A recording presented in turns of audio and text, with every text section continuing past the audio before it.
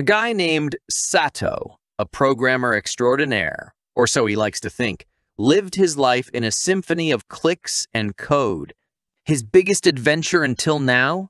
Probably that time he tried a new coffee flavor. But as fate would have it, his rather uneventful life was about to hit a plot twist bigger than when he discovered his coffee wasn't decaf. One night, while battling the final boss, aka a particularly stubborn piece of code, something extraordinary happened. A swirling vortex of light appeared, probably mistaking his office for a disco. And whoosh! Sato found himself not in Kansas anymore, but in a land where dragons roamed and nobody had heard of a keyboard. Talk about an upgrade from his dual monitor setup. In this new world, Sato discovered he had powers that would make a superhero jealous. With a simple command, he wiped out a dragon army. Oops! Talk about overkill. He went from zero to hero, literally overnight. It was like someone entered a cheat code on his behalf. Now, if only he could figure out how to use these powers to get a decent latte around here. Initially, Sato was as out of place as a penguin in a sauna. But with a logical mind honed by years of debugging, he started to navigate this world with the ease of someone who just Googled how to survive in a fantasy world. He met beings of all shapes and sizes, and surprisingly, not all of them wanted to roast him for dinner. He was evolving from a mere code jockey to a full-fledged fantasy hero. In this strange land, Sato's social life got a major upgrade. He went from chatting in online forums to in-person discussions about magic, dragons, and how to save the world. Who knew? The guy who once struggled to order pizza over the phone was now negotiating with princesses and battling evil lords. Talk about a glow-up! In this hilariously unexpected journey, Sato, our beloved code warrior, finds himself in the midst of an epic tale, complete with strange companions, mystical powers, and a world that's as confusing as his old programming manuals. From zero to unlikely hero, Sato's adventure is one filled with laughs, surprises, and the occasional dragon-induced fire hazard. Enter Xena, a warrior who could give any action hero a run for their money. She's tough, she's brave, and she probably has more battle skills in her pinky than Sato in his entire coding career. Their meeting? Picture this. Sato, lost like a tourist without a map, and Xena swooping in like a knight in shining armor. Well, more like a knight in a really cool battle outfit. Next up, we have Pochi, the demi-human kiddo with enough enthusiasm to power a small city. She's got the innocent charm of a puppy and the loyalty to match. Sato saving Pochi? More like adopting the world's most adorable sidekick. Who knew our hero had a soft spot for demi-human kids with tails? Tama, another delightful demi-human, is like the Energizer Bunny in a fantasy world. She's quick, she's agile, and she probably thinks danger is just another game. Her first encounter with Sato? Picture a whirlwind of energy meeting Mr. Liza's the kind of warrior you want on your side when things go south. She's as strong as an ox and as loyal as they come. When she's not saving Sato's bacon, she's probably wondering why she's following around a guy who thinks a dragon is just a really big lizard. Ariza, the girl shrouded in mystery, is like a walking, talking riddle. She's got smarts, she's got sass, and she knows more about this world than Sato knows about his computer. Their meeting was less love at first sight and more, what's your deal? And let's not forget the supporting cast of female characters, each more colorful than a bag of jelly beans. From high-flying mages to noble-hearted princesses, they turn Sato's journey into a kaleidoscope of personalities, adventures, and the occasional, why am I here again? In this chapter, our hero Sato finds himself surrounded by a band of women who are as brave as they are quirky. Each brings a dash of charm, a sprinkle of chaos, and a whole lot of personality to the table. Together, they turn what could have been a lonely journey into something resembling a cross between a circus and a heroic saga, with just a touch more magic and a lot more laughs. Imagine a world where a computer geek meets a warrior princess. Sounds like the start of a bad joke, right? But that's exactly what happens to Sato. He's wandering around like a lost puppy and bam! In comes Xena, swinging a sword like she owns the place. Sato's thinking, I should have taken that online sword, fighting course while Xena's all about saving the day. At first, their interactions are as smooth as a programming error on a Monday morning. Xena's all action and strategy, while Sato's still trying to figure out if dragons have a reset button. But as they spend more time together, something clicks. And no, not just Sato's mouse. Xena starts appreciating Sato's oddball wisdom, and Sato finds out that there's more to life than a computer screen. Like, not getting eaten by a dragon. You'd think a warrior and a programmer would mix as well as oil and water. But in this oddball tale, they blend like coffee and cream. Xena's brawn and Sato's brains become the talk of the town, or at least the talk of the local tavern. They're battling monsters, uncovering conspiracies, and occasionally running for their lives, all in a day's work. There are moments in this duo's journey that would make for epic social media posts. Like the time Sato accidentally used a mega spell and Xena had to save his behind from a horde of angry dragons. Or when Xena got trapped in a mystical maze and Sato had to use his gaming skills to navigate a real-life dungeon. Who knew those late-night gaming sessions would come in handy? In this chapter, the story of Sato and Xena unfolds like a comedy of errors turned epic saga. It's an adventure where brains meet brawn and a computer nerd finds a kindred spirit in a fearless warrior. Together, they're not just surviving, they're rewriting the rules of heroism, one awkward step at a time. In the most unlikely turn of events, Sato, the programmer turned unintentional hero, stumbles upon Poshi, a demi-human child caught in a pickle. Not literally, though that would be quite a sight. Sato, who's more accustomed to saving files than people, suddenly finds himself in a daring rescue mission. Picture this. Our tech-savvy hero trying to look menacing while actually wondering if there's an app for rescuing demi-humans.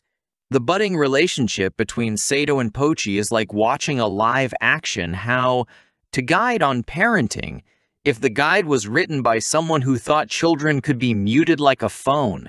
Pochi's boundless energy and Sato's awkward attempts at caregiving create a sitcom-worthy dynamic. Sato teaches her the essentials, like not eating things that are on fire, while Pochi shows him the joy in life's simple things, like finding a new bug, which, to Sato's relief, isn't a computer bug. Their journey together is filled with moments that would have anyone rolling with laughter.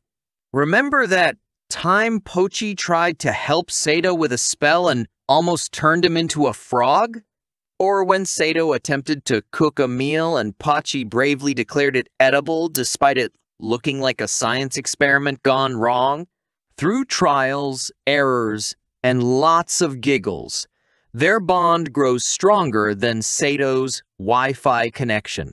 In this chapter, the story of Sato and Pochi unfolds like a heartwarming comedy show, where each episode brings a new adventure, a new laugh, and a new lesson. From their awkward first meeting to becoming an inseparable pair, this duo shows that even in a world full of magic and monsters, the most unlikely friendships can be the greatest adventures of all. Enter Tama, the demi-human embodiment of a bouncy ball with a tail. When Sato first meets her, it's like watching a live cartoon character spring into action. Picture this. Sato, a guy who thought exercise meant stretching for the remote, meets Tama, a pint-sized whirlwind of energy who could probably out-jump a kangaroo. If Sato thought handling computer bugs was tough, Wait till he tries keeping up with Tama's antics. Their dynamic is like a buddy comedy where one buddy is a calm, collected tech whiz, and the other is, well, Tama, every day with her is a new adventure. Whether it's learning the art of not falling off flying creatures or the skill of dodging Tama's spontaneous acrobatics. The journey of Sato and Tama is sprinkled with moments that would make anyone chuckle. Like the time Tama decided to redecorate their campsite and turned it into a playground. Or when Sato tried teaching her strategy and Tama turned it into a game of hide and seek. Spoiler, Sato is terrible at hide and seek. These moments aren't just fun. They're the building blocks of a friendship that's as quirky as it is heartwarming. In this chapter, the tale of Sato and Tama unfolds with the warmth and humor of a classic comedy duo. Their story is a reminder that sometimes the best way to navigate a strange new world is with a leap of faith, a bounce of enthusiasm, and a friend who keeps you on your toes. Sometimes, quite literally, Liza enters the scene like she's walked straight out of a warrior princess casting call. Imagine Sato's surprise when he, a guy more familiar with keyboard battles, meets Liza, the demi-human with a spear and an attitude to match. Her introduction is less of a handshake and more of a "don't mess with me" showcase, leaving Sato wondering if there's a manual for dealing with warrior women. Sato and Liza's relationship is like pairing a chess club president with the star of the track team. Liza's all about action and might, while Sato's still trying to figure out if his insurance covers dragon attacks. Their interactions are a mix of Sato's strategic planning and Liza's hit first, ask questions later approach, creating a comedy of tactics that somehow works wonders. The journey of Sato and Liza is filled with moments that would make for great sitcom episodes. Remember the time Sato tried to demonstrate a magic spell and accidentally set Liza's spear on fire? Or when Liza decided to take on a beast solo, leaving Sato to frantically flip through his spell book like it was a takeout menu? These episodes of chaos and courage aren't just entertaining. They're the building blocks of a bond based on trust, respect, and a healthy dose of humor. In this chapter, the tale of Sato and Liza unfolds like an action-packed comedy.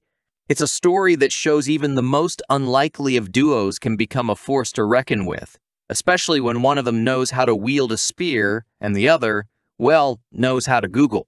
Together, they navigate the challenges of this fantastical world, proving that sometimes all you need to save the day is a good strategy, a sharp spear, and a sense of humor.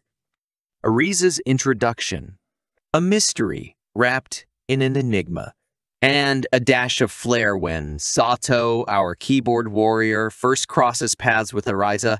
It's less of a casual meeting and more of a, did I just step into a spy movie? A moment!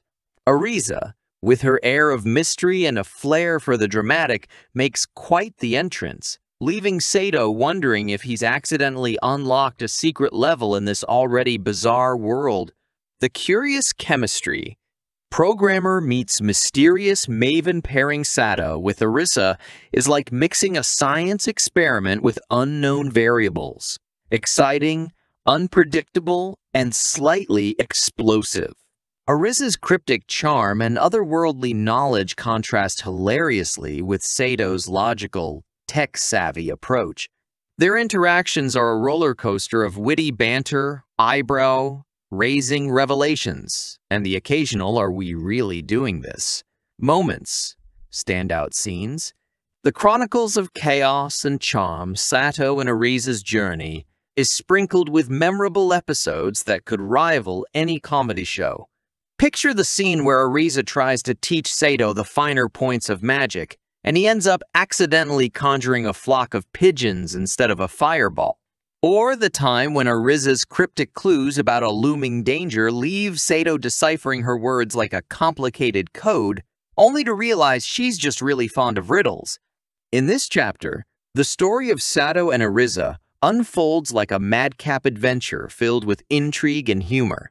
Their dynamic, An odd blend of mystery and method adds an extra layer of hilarity to the already whimsical world they navigate.